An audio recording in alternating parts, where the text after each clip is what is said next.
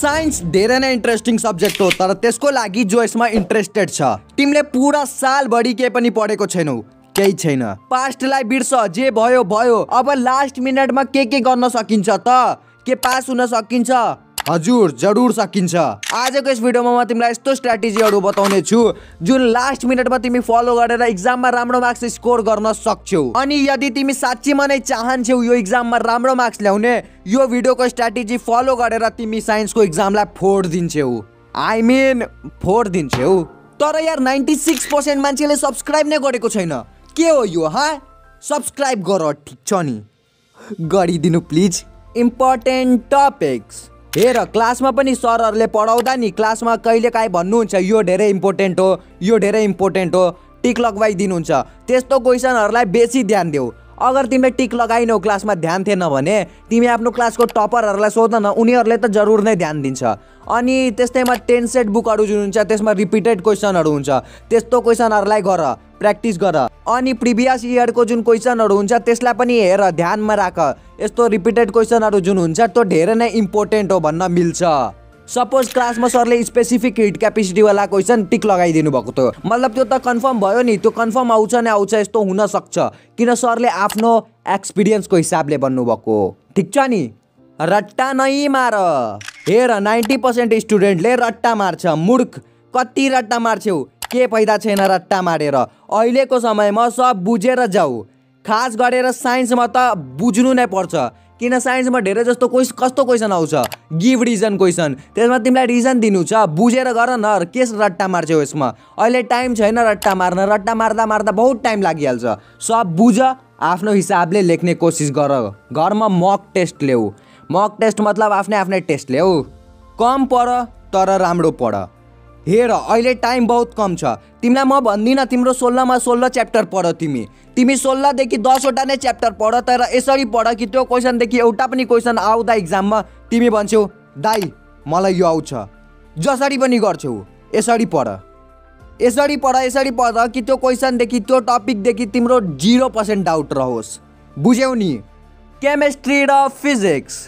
साइन्समा केमिस्ट्रीको question र फिजिक्सको न्युमेरिकलहरू धेरै नै इम्पोर्टेन्ट छ, तिमीलाई पनि थाहा छ। त्यसै कारण आज 20 दिन बाँकी छ नि, आजदेखि नै तिमी धराधर प्र्याक्टिस गर्न सुरु गर। 1 घन्टा कमसेकम प्र्याक्टिस गरिहाल न, के नै जान्छ।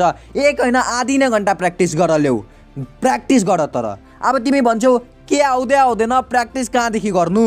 युट्युब बाबा कहिले काम आउनुहुन्छ? जे टपिक आउँदैन युट्युबमा सर्च गर, आरामले आउँछ, पुरा टपिकको एक्सप्लेनेसन आउँछ, त्यहाँदेखि हेर न। प्रुफ ड्याट त जरुर आउँछ, त्यसै कारण यो प्रुफ ड्याट प्र्याक्टिस गर, जरुर गर। जस्तो कि यो छ नि Q = MSDT वाला प्रुफ ड्याट, यस्तो टाइपकोहरू जरुर आउँछ। त्यसै कारण हेर है, डायाग्राम। हेर, यो डायाग्रामहरू याद गर्ने नि एउटा बहुत आसान तरिका छ। मैले आफ्नो टाइममा के गरेको थिएँ थाहा छ? मैले एउटा चार्ट पेपर किने, ठिक छ, अनि त्यसमा जति पनि डायाग्रामहरू छ, जस्तो हनी बीको छ, कार्बन डाइअक्साइडवाला त्यो जुन छ नि त्यो वाला छ, नाइट्रोजनको छ, अक्सिजनको छ, फेरि त्यो लङ साइटेडनेस र सर्ट साइटेडनेस वाला छ, त्यो सब मैले चार्ट पेपरमा बनाइदिएँ, ठिक छ, अनि दिवालमा चिप्काइदिएँ। अनि बिहान उठेपछि र सुत्ने भन्दा अगाडि म त्यसलाई हेर्थेँ, अनि त्यसले मलाई बहुत आसानी भयो। मलाई मतलब याद गर्ने जरुरतै परेन क्या। तिमी पनि त्यसरी गर्न मिल्छ। अनि एक्जाम भन्दा 1 दिन अगाडि 2 दिन अगाडि त्यसलाई प्र्याक्टिस गरिहाल्नु, ठिक छ नि। MCQ हेर, MCQ को एउटा बब्बाल तरिका छ। सबसे पहिले त तिमी जाऊ 10 सेटमा, अनि जति पनि MCQ को क्वेसनहरू छ सब पढ, धेरै टाइम लाग्दैन। दिनमा 10वटा क्वेसन पढ, 20 दिनमा 200वटा क्वेसन हुन्छ, आरामले हेर। अनि त्यसपछि एक्जाममा जाँदा यदि कन्फ्युजन लाग्छ भने तिमीलाई जुन एन्सर सबभन्दा पहिला लाग्छ कि यो एन्सर हो त्यसैमा गरिदिनु, तर त्यस्तो हुँदैन, किनकि 200वटा क्वेसन पढेपछि के नै कन्फ्युजन हुन्छ। अझै एउटा बब्बाल तरिका छ। हेर, यदि अप्सनमा अल अफ द अबभ दिएको छ भने हमेसा एन्सर त्यो हुन्छ, यस्तो 90% चान्स छ।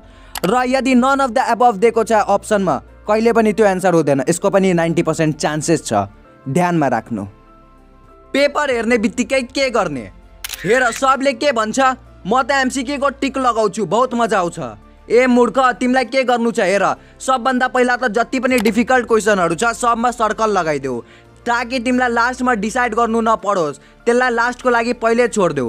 जहाँ पनि और वाला क्वेसन दिएको छ त्यसमा डिसाइड गर तिमीलाई कुन क्वेसन गर्नु छ अनि त्यसलाई टिक लगाऊ ताकि बीचमा टाइम नजाओस्। अनि जहाँ पनि न्युमेरिकलहरुमा युनिटहरु दिएको छ सपोज सेन्टिमिटर मिटर त्यसलाई टिक लगाइदेऊ किनकि बहुतचोटी क्वेसनहरु हुन्छ जसलाई हामीलाई सेन्टिमिटरलाई मिटरमा चेन्ज गरेर गर्नुहुन्छ तर सिली मिस्टेक भइहाल्छ।